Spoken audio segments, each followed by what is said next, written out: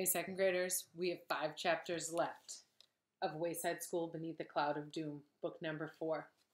Let's get started. This one's chapter 26, The Ultimate Test. Yes, that's 2 ultimates. The word ultimate has 2 meanings. It could mean final or it could mean most important. The stairway quiz was both. It was the final event of the 3rd day and it counted double. The students were worn out before they started.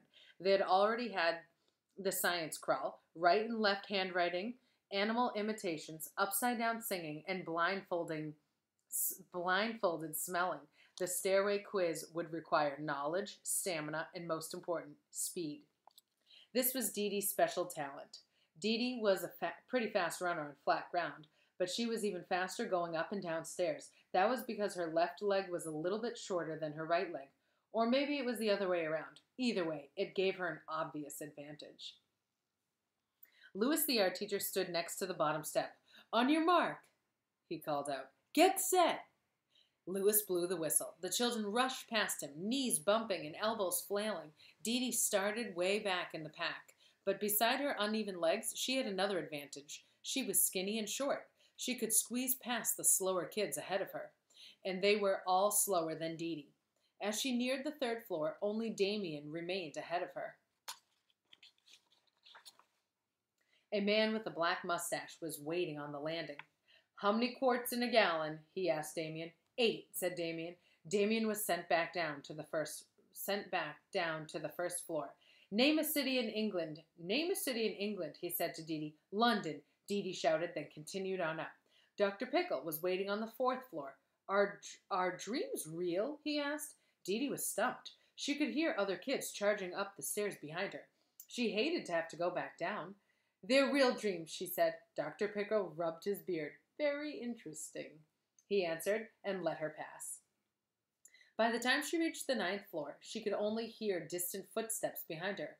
What do you call someone who worries? What do you call someone who writes books?" asked Mrs. Surlaw. "You don't call them," said Dee Dee. "You must never interrupt a great author during her moment of inspiration." "I think you said the correct answer in there somewhere," the librarian decided. On the 12th floor, the man with the mustache was waiting again. Dee Dee wondered how he had gotten ahead of her. "Name the largest river in the United States." "You know that." "What is it?" Dee Dee couldn't remember its name, but she knew how to spell it. Mississippi. Miss Mush asked the question on the 15th floor. "How many points on a fork?"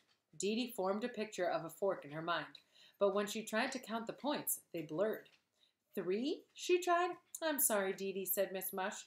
She didn't have to go all the way back down to the bottom, just to the 10th. Ron was coming up the other way. "Hi, Dee Dee," he greeted her. "Hi, Ron," said Dee Dee. "Hope you studied your forks and spoons." She reached the 10th, answered another question there, then again on the 11th and 12th. Ron was coming down. "Hi, Ron." "Hi, Dee Dee." She reached Miss Mush a second time. "What was Christopher Columbus's favorite vegetable?" asked the lunch lady. Dee Dee knew that one. "Cabbage." She spent 2 whole nights studying the history of cabbage. When she reached the 18th floor, the man with the mustache was there again. "Are zebras black with white stripes or white with black stripes?" Dee Dee thought it was the same thing, but she knew that had to be wrong. "The first one," she guessed. "Was that white with black stripes or black with white stripes?" "I don't remember," said Dee Dee. "Me neither," the man admitted and let her pass.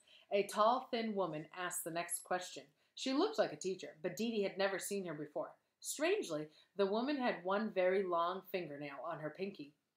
"Please recite the alphabet backwards." Dee Dee had to close her eyes to concentrate.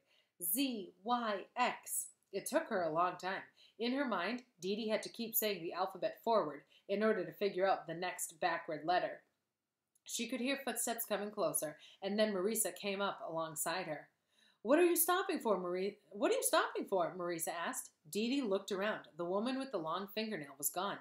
CBA, she finished, just in case.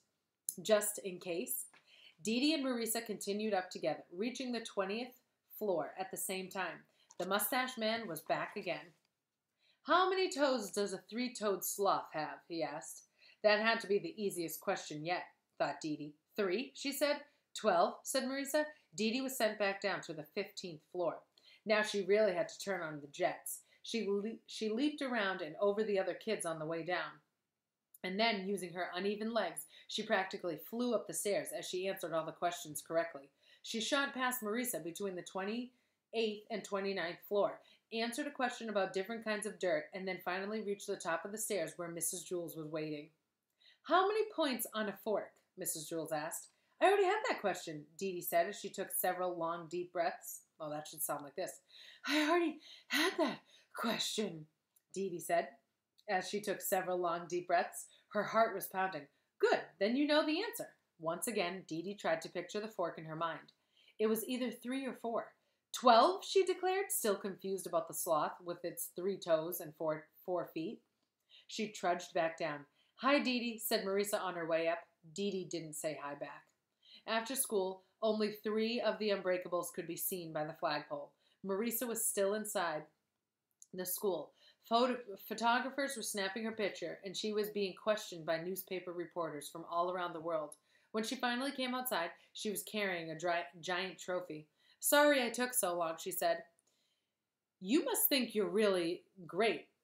You must think you're really great, said Joy. Marisa shrugged. Well, you should, said Ron. Because you are, said Dee Dee. Marisa set down her trophy and said, You guys are the greatest friends ever. They held out their hands, locked pinkies and thumbs, and shouted, Unbreakable! Friends stick by each other when one is down. That is true. That is a true test of friendship. But sometimes it is harder to stick by a friend who is up. That is the ultimate test of friendship. How would you like a test like that, running up and down 20, 30 flights of stairs? I would be exhausted, and then having to answer all those questions. Some seemed like trick questions.